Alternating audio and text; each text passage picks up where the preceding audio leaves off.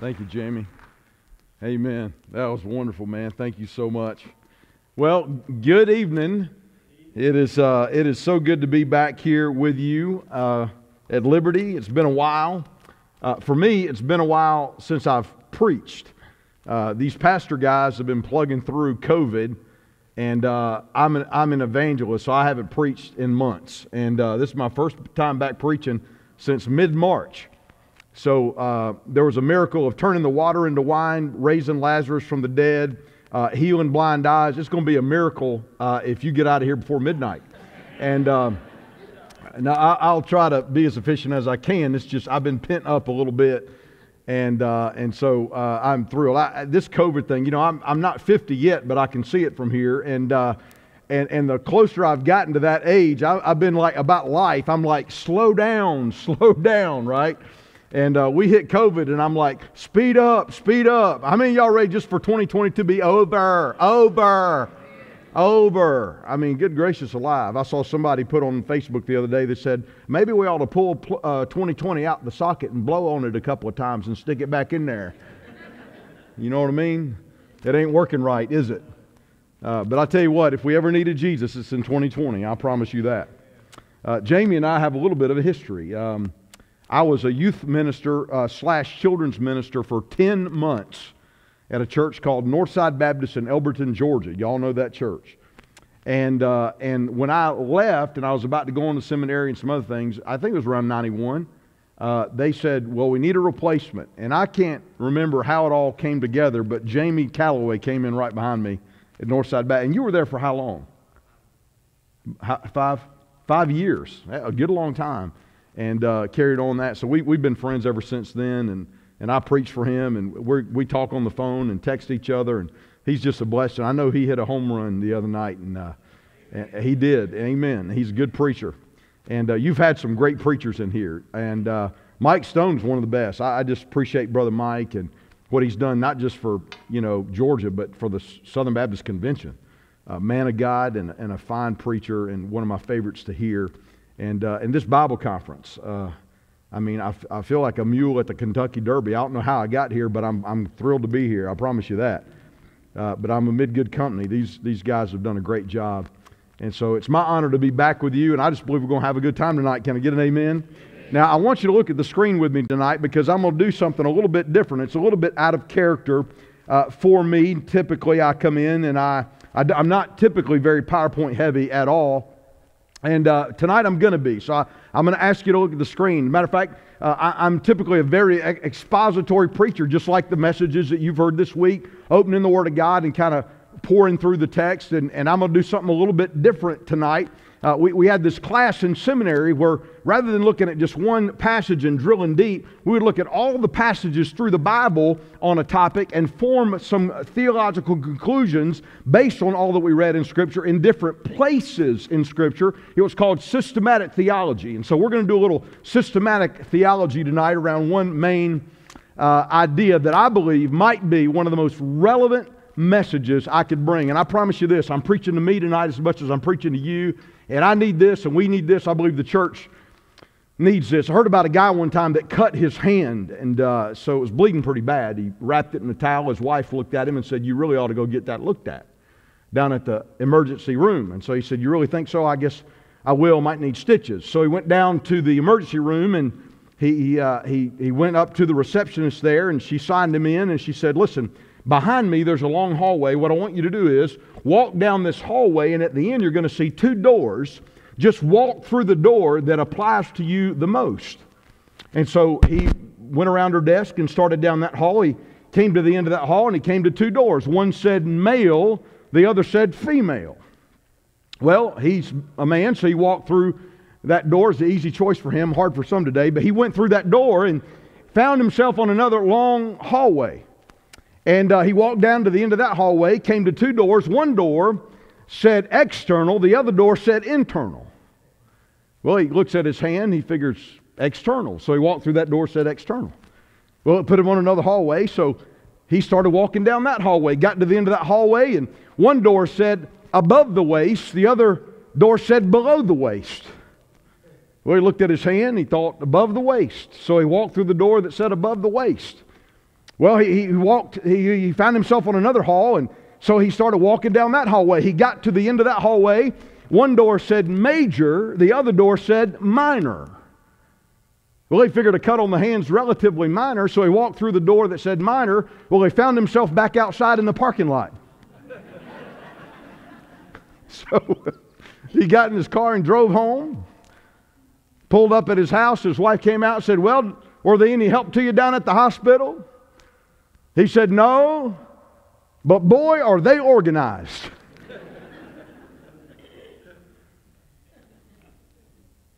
Now, I believe a lot of people have the same experiences in our churches today. They come in bleeding, they come in confused, they come in wounded, they come in broken, and when they walk out the exit door, they're not much better than they were when they came in, but boy, we sure were organized while they were there. I don't know about you, but I believe that the church of the living God is only as effective in the culture to the degree that we cooperate with God. To the degree that we do not cooperate with God, we are of no use in the culture. There's one key area of cooperation with God that I believe, quite frankly, the church is failing at. But if we recognize the symptoms, see the need, and embrace the cure, I believe it could radically transform not only the church, not only your own life, but even potentially our very nation. So what we're going to do is we're going to look at the screen, all the Scripture. I'm not going to open my Bible. Don't leave here saying, Scott never even opened his Bible. All the Scripture's on the screen. Y'all with me? So we're going to look at the Scriptures, but it's going to be on the screen. So everybody say on the screen. All right, so be looking at the screen. Now here's what I'm going to do. I'm going to put a verse up, and I'm going to answer a question about this. What is Jesus doing right now? Have you ever thought about that? What is Jesus doing right now? What is Jesus doing this very moment? There's a verse in the Bible that tells us exactly what Jesus is doing right now, and I'm going to put it on the screen. And when I put it on the screen, I want you to read it out loud with me. Are you ready? This is what Jesus is doing right now. Read it out loud. Christ Jesus.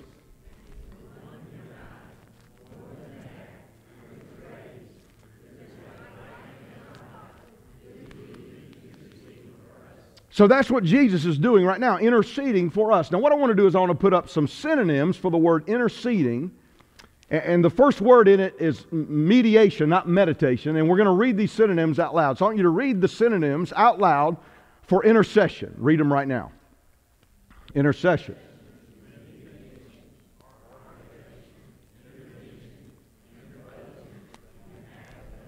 So that's what Jesus is doing right now. Now, what does the Bible say that the devil is doing right now? He's active, he's working, he's doing something right now. There's a verse in Revelation that tells us that one day the devil is going to be cast down. And I'm looking forward to that day. Can I get a witness? But I need you to understand, he ain't cast down yet. Can I get an amen? He's very at work. And the question is, what is he doing right now? Now, in this verse of Revelation, it tells us what he's doing up until the time that he's cast down. And in this verse, it tells us that he's going to be cast down. He's doing that thing until he gets cast down. Are you all tracking? And so I want you to read that verse out loud with me on the screen. Read it out loud. For the accuser.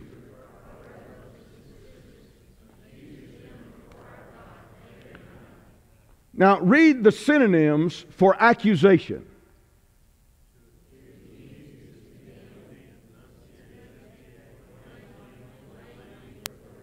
Let's read it again. To accuse is to condemn, to denunciate, complain, blame, to reproach. That's what the devil's doing. Now here's another question. What is God looking for? Our key verse tonight is in Ezekiel 22:30, and this is what this verse tells us what God is looking for. Let's read it out loud together. I looked for someone among them who would build up the wall and stand before me in the gap on behalf of the land so that I would not have to destroy the land. Listen, God doesn't want to destroy the land. God says, I don't want to have to destroy the land. So in order to avoid destroying the land, I'm looking for someone who will stand before me in the gap. Now, years ago, we used to have Bible conferences, our ministry, and we had them all over the country, and we had some of the best preachers. We had Paul Sika in, and Herb Hodges, and a lot of great guys like that. One man we had was just one of the greatest men of God I've ever met, named Peter Lord. And he brought this observation about gap, a definition of gap, and I owe him this insight, and I want to give him credit where credit is due, but it's a key insight to understanding this passage, I believe, and it's a definition I want to give you tonight. As a matter of fact, I'm going to put it on the screen, the definition of gap, and I want us to read it 3 times. How many times? 3 times out loud. What is a gap? God says, I'm looking for somebody to stand in the gap. What is a gap? So I'm going to ask you 3 times, what is a gap? And you give me the definition. So, what is a gap?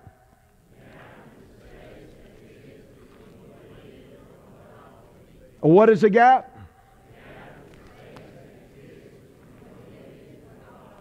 What is a gap?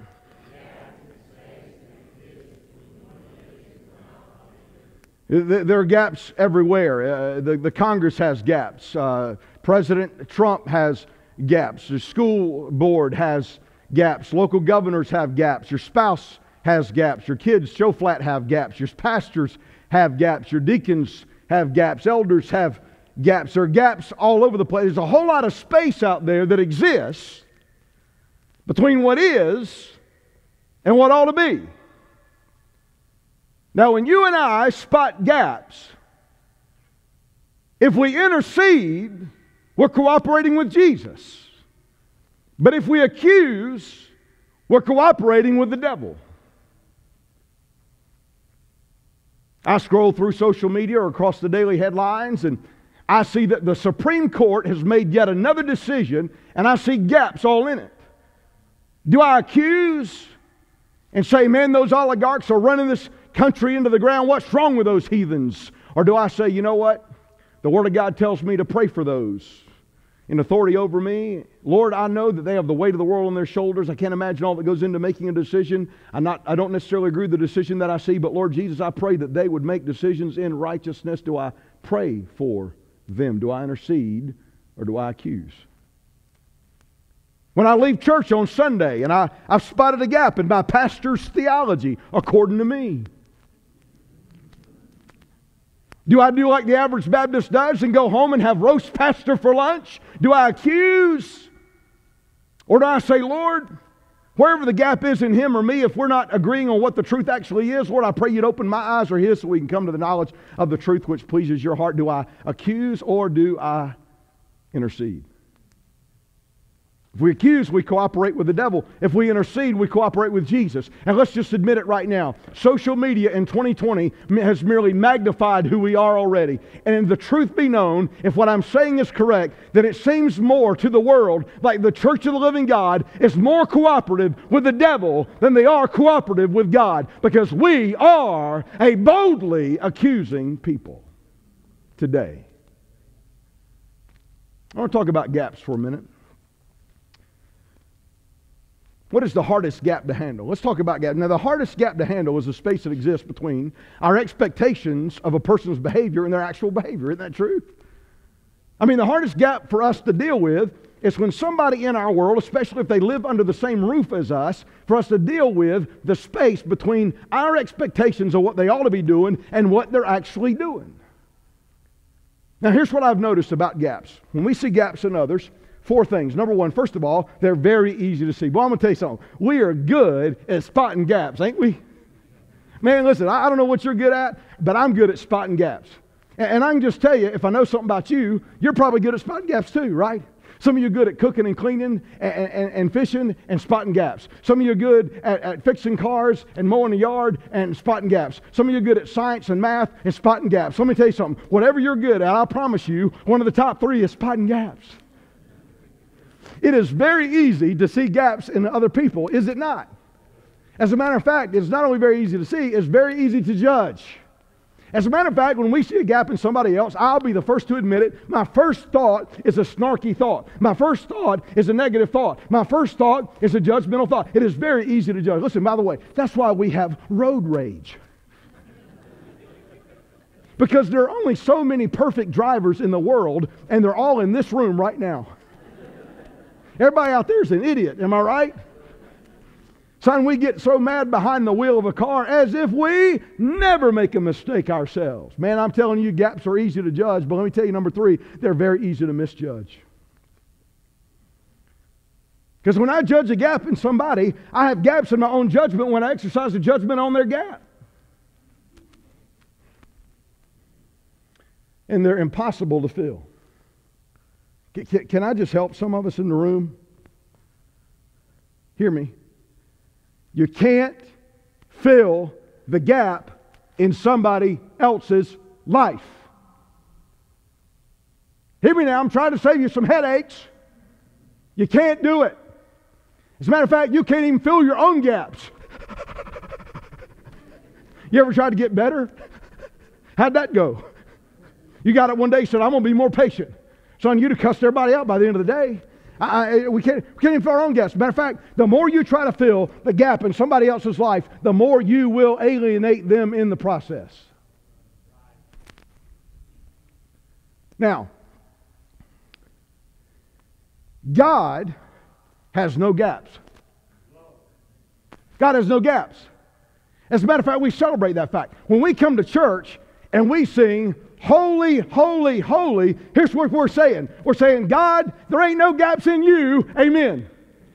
Listen, in God, everything is just right. There is no space that exists in Him between what is and what ought to be. God has no gaps.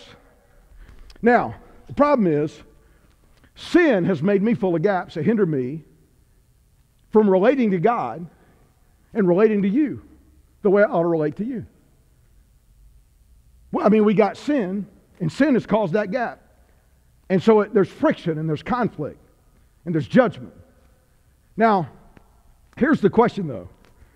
What did God do when He saw the gap between our actual performance and His expectations of our performance? Now listen.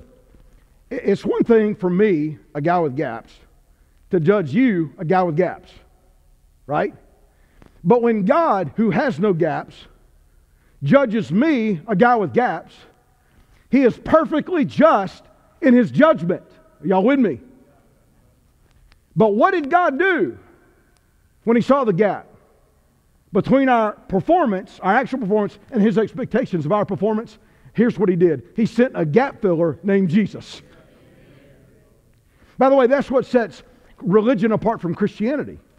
See, religion is an attempt to fill the gaps, usually with words and works. So man creates good works and rituals and liturgies and creeds and confessions trying to get religion to fill the gap. Here's what religion is. Religion is a man saying there's a gap between me and the supreme being, so I am going to fill that gap. However, Christianity is not man trying to fill his gap between him and God. Christianity is accepting the gap filler that God has provided in Jesus. There's a difference. So here's what you need to understand. When I received Jesus, the gap filler, then the gap between me and God is totally 100% filled. There's no brokenness in the relationship anymore. And in Christ, I'm in perfect, right standing with Him, with nothing lacking. Do you understand that the reason God can accept you in a relationship with Him is because in Jesus, to God, you are just as righteous as Jesus. Now, I just lost some of you. You got real uncomfortable with that statement. Scott, you're saying I'm just as righteous as Jesus. You are just as righteous as Jesus according to the Word of God. You say, you can't say that if you knew what I did this week. You're looking at the wrong thing. Let me ask you a question. When Jesus died on the cross for you and me, how much of my sin was deposited into His account for the wrath of God to pour out on Him for payment? 100%. I'm telling you, in the same way He put all my sin, past, present, and future, on Jesus, He put all His righteousness into my account. And I stand as righteous as Christ with Him. Amen. You say, but Scott, why am I messing up and why do I feel so far from God? Here's the difference. Now track with me and I'll answer that question.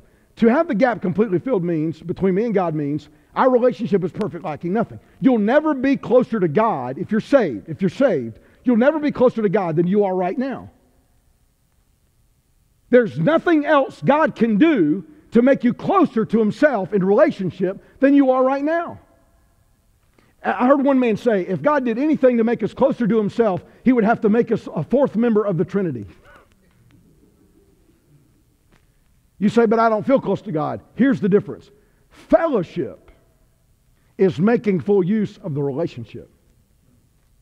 See, listen, I'll be married in next March. Have been married 25 years, quarter of a century. And listen, we've had a great marriage. I told somebody the other day, like one man said, I've been happily married for 18 years. We're about to celebrate our 25th wedding anniversary. Fits and starts. And now listen, here's the deal. When we celebrate our 25th wedding anniversary,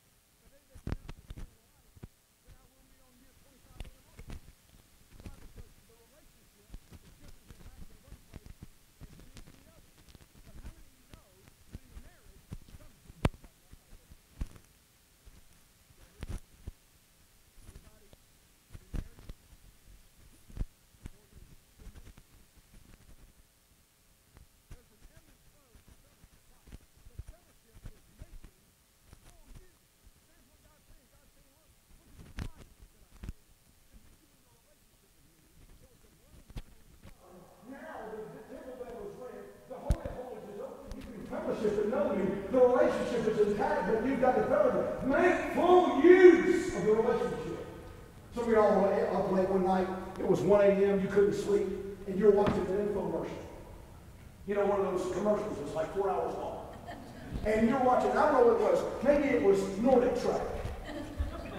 Maybe it was Bowflex. Maybe it was Walker, Texas Ranger, and Christy Brinkley, and it was the Total Gym. The Total Gym, right? That was it. And you were looking at that thing, and you were thinking, I'm not in shape. I need to work on my fitness. Man, I can have one of those for 3 easy payments of $99.99. I'm going to get me one of those. And so you ordered it, and so they shipped it to your house. Now, that was 3 years ago, and now Nordic Track and Bowflex and Total Gym are expensive names for indoor plant sand, right? The towel dryer in the basement. Amen. You're not making full use of them. Y'all with me? So here's what God's saying. God's saying, look, fellowship is making full use of the relationship. It's one thing for me to say, you know what, I got here tonight, I just put on my phone. My phone's amazing. You know, it's got all these apps on it, and I can do banking on it, and I can trade stocks on it. I don't, but I could, and I can read the news on it, and I just tell it where I want it to go, and it takes me there with the GPS. It's amazing. It's amazing. But at the end of the day, you still call that thing but if you don't ever talk to anybody. Fellowship is making full use. So what's the proof that the gap is closed to you, between you and God? What proof can you give someone, even from this last week, that the proof, as a proof that the gap between you and God is closed, if the Bible says that it is? Now, what if you looked at me and said, Scott, how do you know that your wife loves you? And I said, listen, here's how I know that my wife loves me. In my home in Sugar Hill, Georgia, there is a closet. And in that closet, there is a shoebox. And in that shoebox, there is a letter. And in that letter, there are some words that says, I love you, Scarlett, 1996. Proof from 25 years ago, that woman loves me. You would not be impressed. You say, that's the best you got? No, if you say, Scott, prove to me that your wife loves you, you want to hear stuff like this. I got a text right here that she just sent that says, I love you. I walked up to her at the table before I left the house to come to Liberty Baptist Church, kissed her on the cheek, and she looked at me and said, I love you. Listen, I'm telling you, I love the fact that we have the Bible. There would be nothing we could know about God apart from it. It tells us all that we know about salvation and everything we need to know about God. I'm telling you, thank God for the Bible. I'm not making light of that, but there's something even better than Jesus loves me. This I know, for the Bible tells me so. It's Jesus loves me. This I know because he told me so himself this morning. Relationship, fellowship is the proof. Now,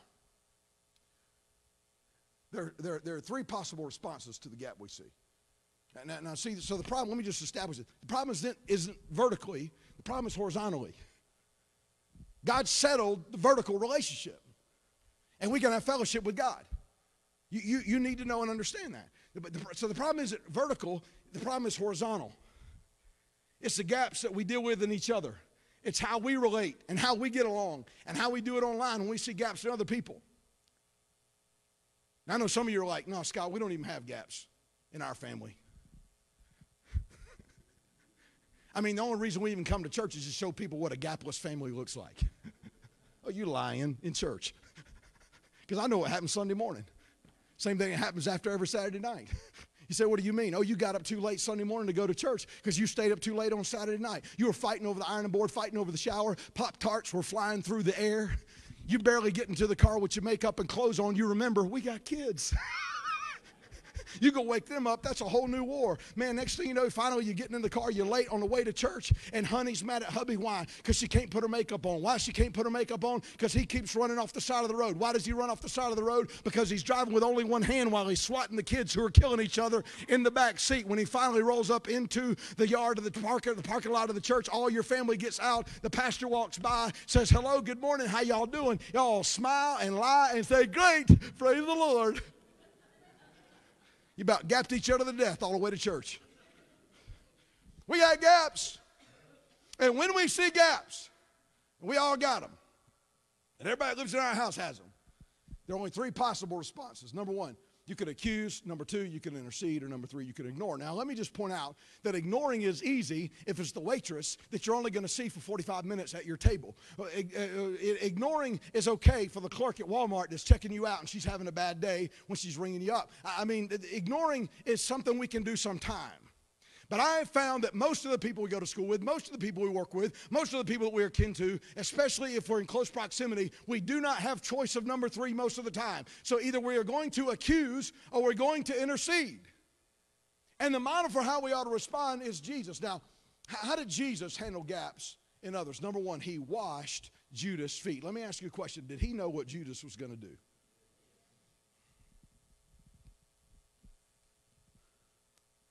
He sensed weakness in Peter's faith, and he said, Satan's after you, buddy, and let me tell you something. I'm going to pray for you, and then I'm going to kick you out of the group. That's not what he said.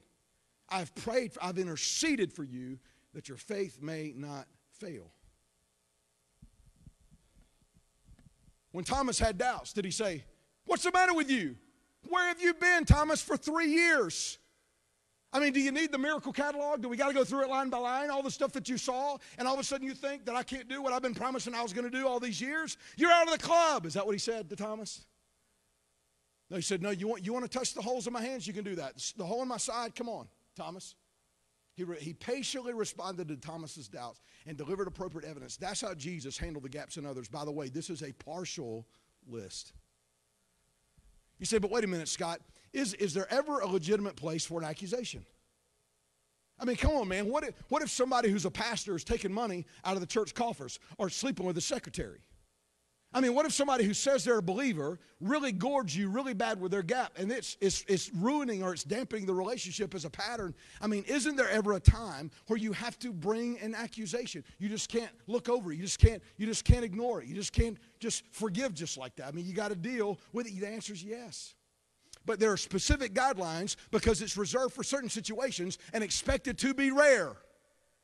In other words, God expected so much love out of his people for one another and forgiving each other of our gaps that he set up guidelines to handle it specifically. So if somebody offends you, hurts you, and the relationship is wounded, Matthew 18 is there for you. If there's an elder who's doing something sinful in the church and he's an overseer in the local body, 1 Timothy chapter 5, 19 through 21 tells you how to biblically bring your accusation. But mark this down. Number 2, it's never, listen, never with gloating, gladness, or get him. If those are your responses in handling the accusation, you can do a right thing the wrong way and it becomes the wrong thing. Y'all with me? So if all of a sudden somebody's in your church or somebody's in the body and you've got to bring an accusation and you even do it according to 1 Timothy 5, if you come in with a gloating attitude, man, I knew something was going on, or you're saying, it's about time he got caught, I knew it, or that's what's coming to him, or get him, I know there's more, keep digging. I'm going to tell you something, you're doing an unbiblical, you're trying to do a biblical thing in an unbiblical way. Because what is the goal? The goal is always the glory of God and restoration. So check your heart when you have to bring an accusation. Now, what about when a gap isn't a gap?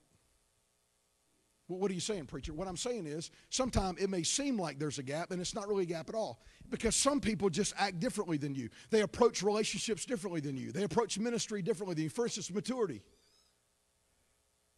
Listen, can we just be honest? We're not all at the same place on our timeline with Jesus. What do you mean, Scott? It is wrong to expect somebody who's been saved for 18 months to act like somebody who's been walking with Jesus for 18 years. Listen, Jesus accepted you where you are. You need to accept them where they are. And then mentor them toward the Lord. But it may just be maturity. It may be varying backgrounds. We all come from varying backgrounds.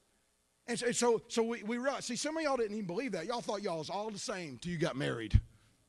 And you went to the first family reunion. And you left your wife's family reunion, you got in the car, and you said, these people are crazy. And she thought they were the normal family. These people are crazy. Your family's crazy. I cannot wait till we go to my family's reunion next week for Christmas, and you're going to see how normal people act. And she got in the car after yours and said, your people are nuts. Your people are crazy. Can I just let us all do it? We're all crazy. All y'all's family's crazy. Everybody's crazy. Listen, we all bring varying backgrounds to relationships. We bring varying backgrounds to ministry. Sometimes it's not wrong. It's just different. Different giftings from God. We're all gifted differently. For instance, my wife and I counsel differently. I subscribe to the Bob Newhart School of Counseling. Stop it. That'd be $100, right? My wife will say, I'm going for coffee with Shelley, and it turns into dinner with Shelley, right? Counseling. You know, one of the things that drives me crazy about my wife. My wife, Scarlett, she'll come in, and she'll say, hey, honey, I got a question for you. You got time for a question? I'm like, yeah, question. She said, well, here's the question. So I was over at Shelley's house the other day, and the reason I was at Shelley's house is because we'd just gone to the mall. And the reason we'd just gone to the mall is because we were trying to find that dress we couldn't find last time. Anyway, we ended up at her house. Actually, it's not her house. It's her mama's house, but she's living there while they're raising her baby. Anyway, you remember her husband left her. It's not the same Shelley as the other Shelley. It's this Shelley. Anyway, I was talking about this Shelley the last time. You know what I'm saying? And it just goes on. 1 hour later, I'm going, was there a question somewhere? She can't just say, here's the question, right? But I'm going to tell you something. People would much rather be counseled by her than me, right? Because she doesn't miss a detail. Hears every sentence. Got feedback on all of it. Man, I'm telling you, listen. So what I used to see as a gap, I realize it's not a gap, it's a gift.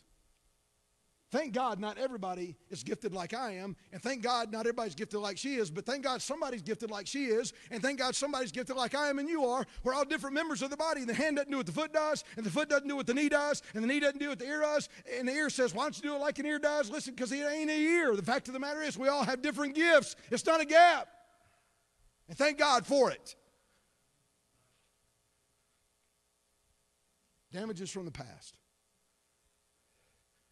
So you decide that you're going to go to the pound and get a rescue dog because all those dogs are unloved and they're outcasts and they've been beaten and abused and they need a good home who'll love them, and you love animals. And so you go down to the Humane Society and you go get you a pretty little dog that's a mutt that's just been cast out and had terrible owners all his life, and you can't wait to show him this perfect dog bed you've got and the amazing dog food that you've bought and the air conditioning and July that he's going to enjoy in your house. And you bring that dog home and you get him all there and you feed him and he's sitting in his bed, and you go over there and you go out to pet him, and as soon as you reach your hand out, he jumps up, yells, and leaves the room. What's wrong with that dog? Next time you go to pet that dog, and he leaves and runs out. Every time you go to pet him, he runs and leaves, and you think, what's wrong with that stupid dog? Don't he know that I rescued him, I saved him, I bought him, I brought him out of the pit, man. I brought him into my house. Don't he see that bed he's sleeping in? Don't he taste that dog food he's eating? Don't he know that I love him? Look at this air conditioning, this great house. I'm showing him more love than he's ever had. No, all he knows is every time in his life, the only frame of reference that he had when a hand went up is it came down hard between his nose. It ain't you. He's got to deal with where he's been to date. And the fact of the matter is, sometimes, friend, listen, I know you're trying to love them, but it ain't you. It's where they've been. It's what's happened to them already. Understand that sometimes your patient love can be the greatest thing God uses to get them to the healing that they need anyway. It's not that it's a gap, it's just where they've been. Understand, we all come from different backgrounds, and quite frankly, if we knew what many of us in this room have gone through, we'd never judge another person.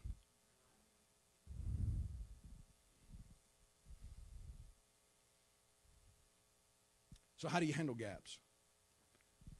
How do you handle gaps when you see them in your pastors, and you see them in your deacon board, and you see them in your school teachers, and you see them in your president, and you see them in your wife and your kids and your uncles and cousins and your neighbors? What do you do when you see those gaps? How do you handle those gaps? Let me give you some advice. Number one, first of all, plan to forgive the hurts caused by their gaps. In other words, listen, they're going to have gaps, and their gaps are going to gorge you sometime. Just plan on it. Get ready.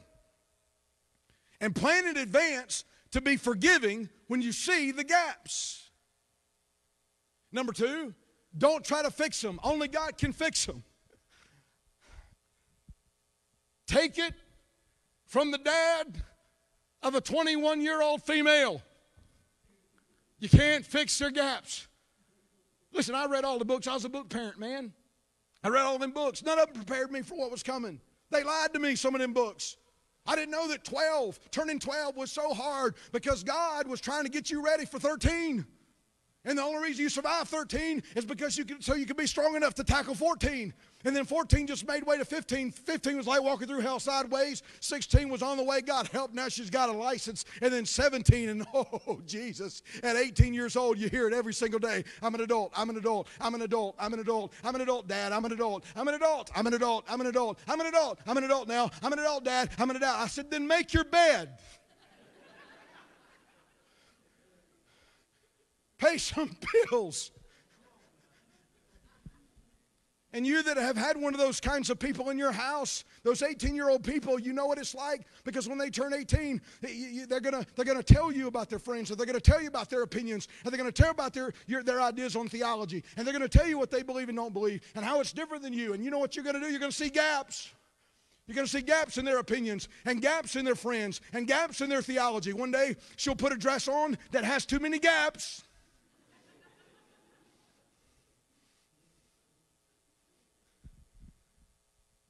I am confessing to you that I find it almost impossible to keep my hands off of trying to fix her gaps. But God keeps reminding me.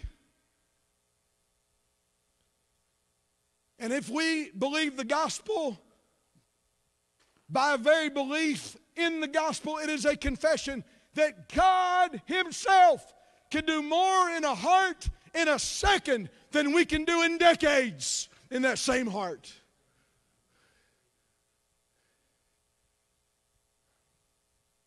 Don't try to fix the gaps. You can't do it.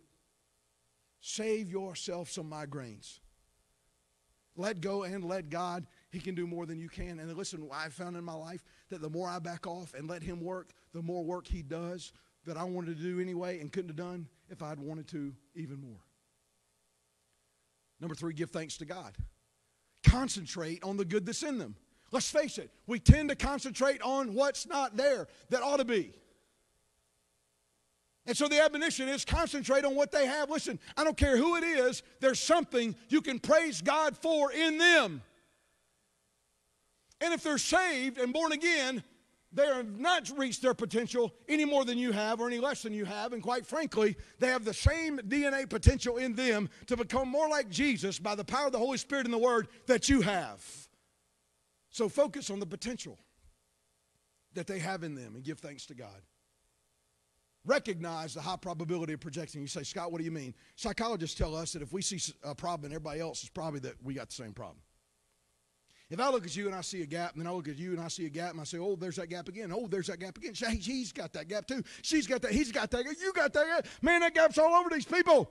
Guess what? Probably I got that gap myself.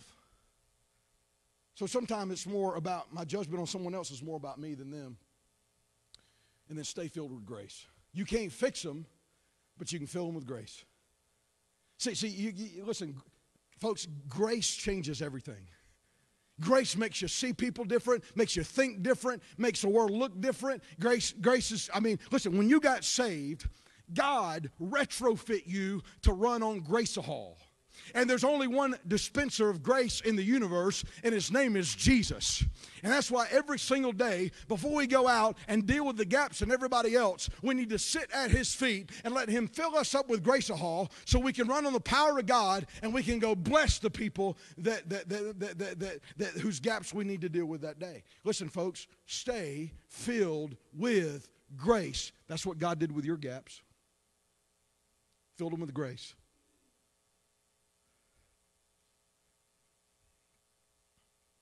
And commit to intercession. Decide that the way you're going to deal with gaps is you're going to cooperate with God and not cooperate with the devil. That you're going to intercede like Jesus and not accuse like Satan. You say, how in the world can I do that? Well, let me give you an illustration. There was a man one time named Johnny Lingo. And Johnny Lingo lived on the island of Narwabi, and he was the richest young man his age. And the reason that he was so rich is because he was a smart trader. Now, he was in love with a girl on a neighboring island of Kinawati, and her name was Sarita. Now, the thing about Sarita is you'd be surprised that she would ever have any kind of interest from a man at all. I mean, if you'd have been Mr. Rogers, you'd have probably said she's kind of homely. If you'd have been Donald Trump, ain't no telling what you would have said about her.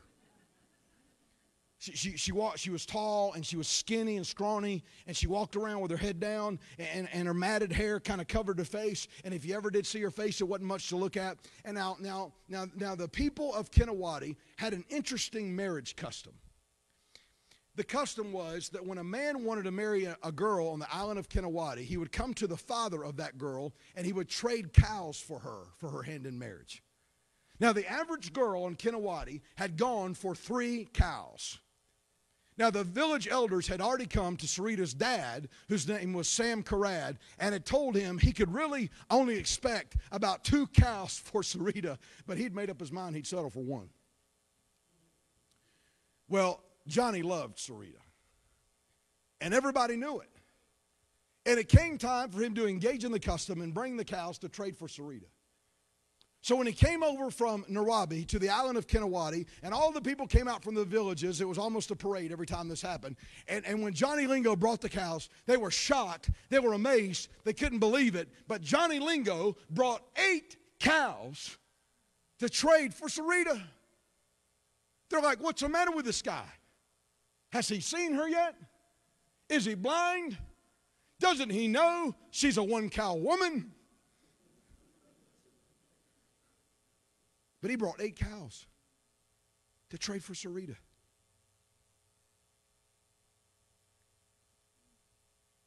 And the question comes, why would a smart trader pay 8 cows for a girl that he could have had for one.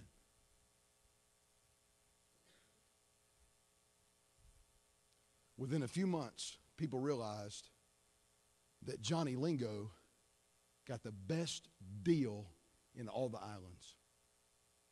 Because in a few months, Sarita became the most beautiful woman in all the islands.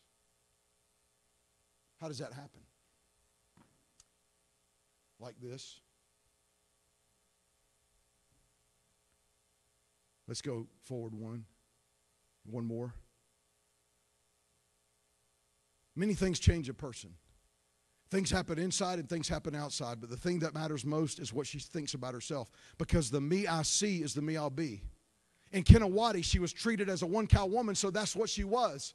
In Nawabi, to Johnny Lingo, she was an 8-cow woman, more valuable than any other, and that is what she became. Johnny Lingo loved Sarita and wanted an 8-cow wife, so that is what he paid for and he got. Now listen to me very carefully. Here's why I tell that story, and here's the secret to intercession. Listen, every Christian is an 8-cow saint.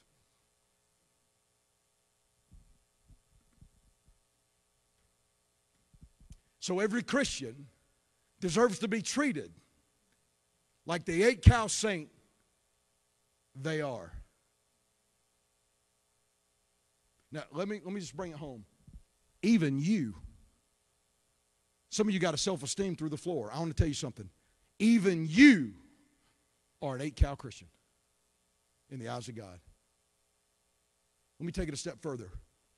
You are just as valuable to God as any Christian who ever got saved and walked on this planet.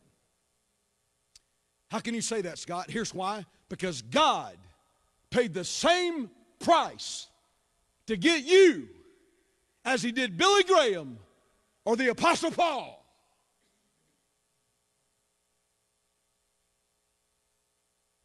If Billy Graham or the Apostle Paul walked in this room tonight, how would you treat them?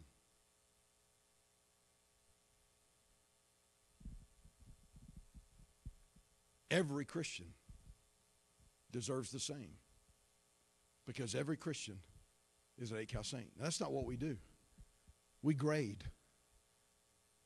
We got 4-cow, 5-cow, 6-cow, 3-cow, 2-cow, 1-cow. And if you see yourself as a 3-cow saint, well, then you feel like you have the right and the prerogative and the privilege of treating somebody that's 3-cow, 2-cow, 1-cow one way. And then there are people you think are above you, and they're 6-cow, 7-cow, 5-cow, and you treat them a different way. And I'm telling you, God comes along with the blood of Jesus and levels all of it. Because quite frankly, all of us have been paid for by the same price in the same blood. Amen. And so we're all 8-cow Christians. And so here's the great thing. I realized in the Church of the Living God, one of the faults that it has is that it tends to be on a grading system. And so when I moved around the country and moved around the circle of believers, often I felt like I was judged and graded. And so what I found was God wanted me to sit more at the feet of Jesus and get his estimation of me and get his valuation of me and fill me up so much with his love and remind me that I'm an 8-cow Christian, so that I could be set free from the appeasement and the approval of man, so I could go out into a world of gapped up people and love them the way Jesus does and care nothing about their opinion of me. Hallelujah.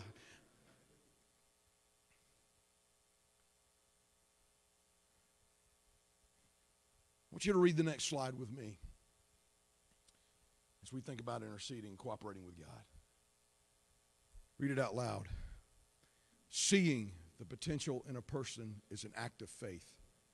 I do not want to react to behavior that is negative and thereby reinforce it. I am able to see the best in people. By believing the best about people, I am able to bring out the best in them. Think about what God did for you with your gaps. Unmerited, unearned, undeserved. And now God, filling you with grace, sends you back out into a gapped up world to do the same. We are living in a culture that is choosing as its very foundation accusation daily. And Christians, a little different. We're only as good in the culture to the degree that we cooperate with God. And God's way is always intercession. Not the devil's way, of accusation. Can we, in 2020, God help us, be more like Jesus in a world that needs to see people, 8 Cal Saints, who are more like Jesus? Amen. Let's all bow our heads.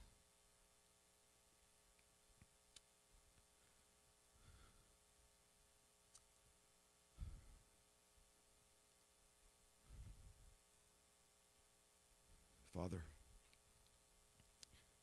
I confess to you tonight that too often in my life I have cooperated with the enemy.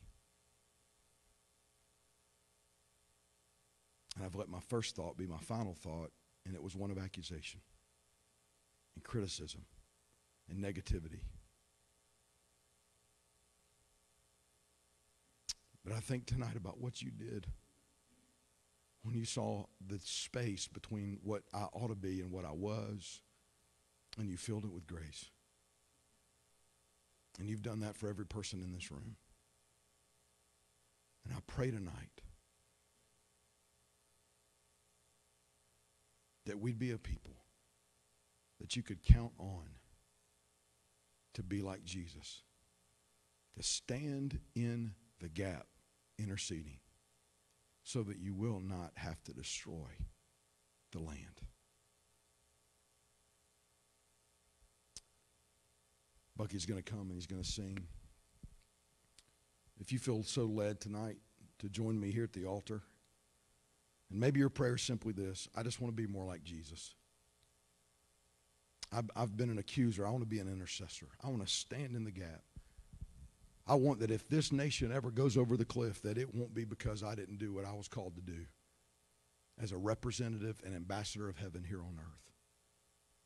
Would you come and stand or kneel or find some space? I know we got to be 6 feet apart, but maybe you just want to plant that tonight and say, Lord Jesus, I want to treat Christians like 8 Cal Saints that they are, and I want to walk in the 8 Cal Saint that I am, and I want to treat people the way Jesus would. I want to bless them, not curse them. I want to build them up, not tear them down. I want to stand in the gap and intercede, not accuse. I want God, not the devil, to get the glory in my life. Would you come tonight?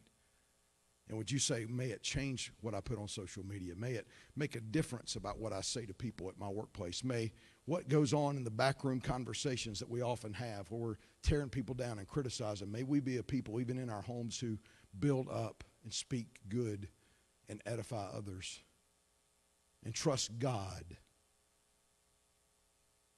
with the rest. Father, I pray you'd consecrate this time of invitation. Use it for your glory and our good, and for the good where we're salt and light in this nation and land in which we dwell. In Jesus' name. Let's all stand. Bucky.